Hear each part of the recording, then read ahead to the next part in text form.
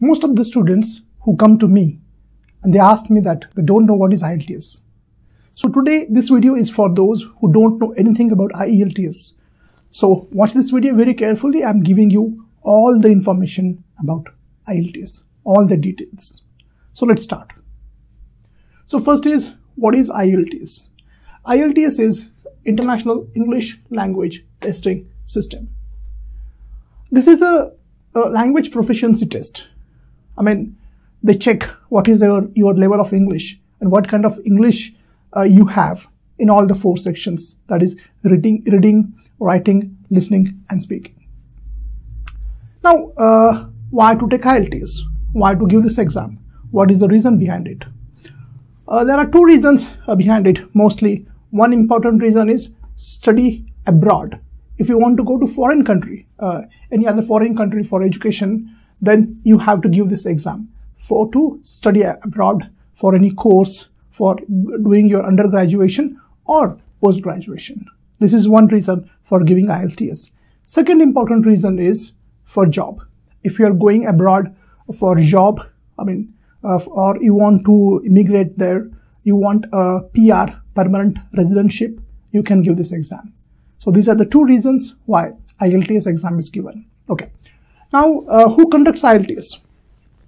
IELTS is actually designed by Cambridge University, and it is jointly managed by IDP Australia and British Council. British Council means Britain. Okay, this country, that is Australia and British Council, they jointly organize this exam. As far as India is concerned, there are many test centers available throughout India, and this exam is organized by IDP and British Council. Now, types of IELTS. Actually, there are 2 types of IELTS. Okay. First type, as I said, the purpose. What is the purpose? If you are going for study, if you are going for doing any course, then you have to go for academic IELTS. Okay. If you want to get admission in college or into university, then you have to give the academic module of IELTS. Second, if you are going for job or immigration, then you have to go for general IELTS. This is for immigration purpose, or if you want a PR there. So these are the 2 types of IELTS which are available. Before enrolling for IELTS, before deciding for IELTS, before deciding which IELTS you want to give, you have to see, you have to go and visit the website on that particular college or university where you want to take admissions, and see that which kind of IELTS is required. Is it academic IELTS or general IELTS? Most of the students are confused in that. So first, do detailed analysis, do detailed study of that, and then decide which IELTS you want to give. Now, another thing is what they test. In short, the general test pattern, what exactly it is. First, the test is overall. As I told you, your English proficiency will be tested. What is your English proficiency? What is your command over English? What level of English you have? How easily you can speak English, read English, write English, and understand English. So one is called as the receptive or the passive English they check. How do you receive English? Receive means what? Do you understand English? That is tested through listening. Okay. And again, receptive means whatever you read, do you understand? Do you receive properly? That is called as a receptive way of English. That is, reading skills are tested. Second is your productive way. Okay. Or it's also called as active way. Okay. It's also called as active way. Active way. Active means what? Right now I'm speaking actively. So speaking is tested. How easily you can communicate.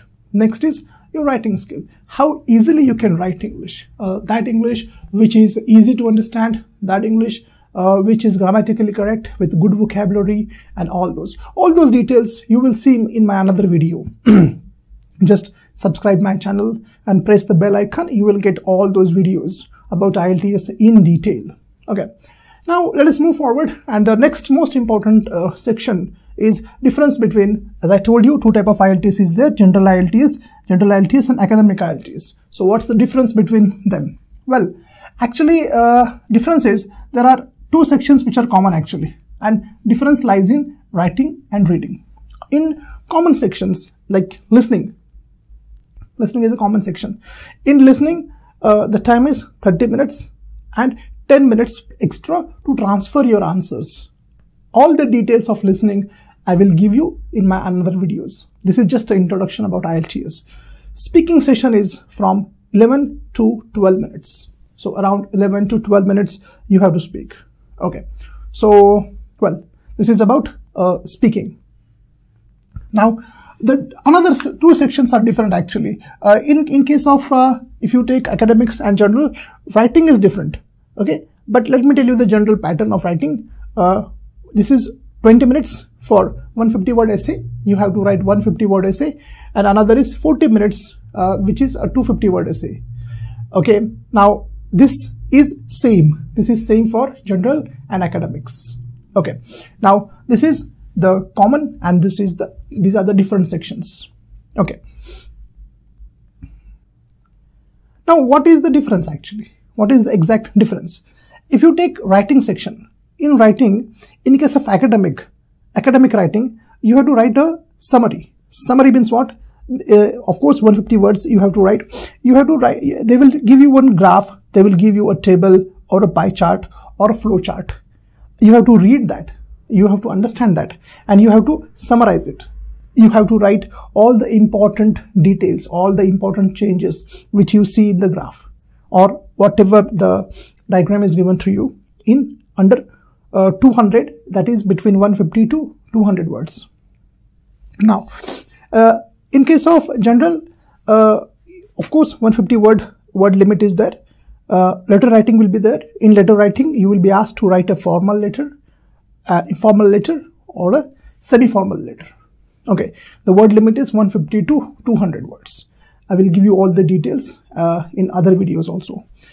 Another thing is in reading. Okay, in reading, if you see that there will be 3 passages given to you and 40 questions, sorry, overall 40 questions will be there and time will be 1 hour as I have said here, time is 1 hour.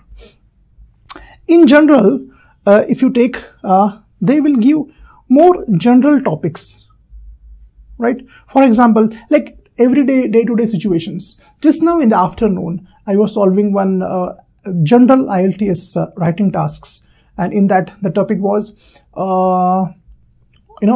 what we should do when there is an earthquake. This is a general topic. Okay, some precautionary measures we have to take and how we have to protect ourselves. These are the simple common topics which are given to you in general reading section for IELTS. Of course, this section is easier than compared to academic IELTS. Okay, compared to, but it's not that easy. It's compared to. Academic is a bit more difficult because they will give you more educational topics. For example, use of technology in sports.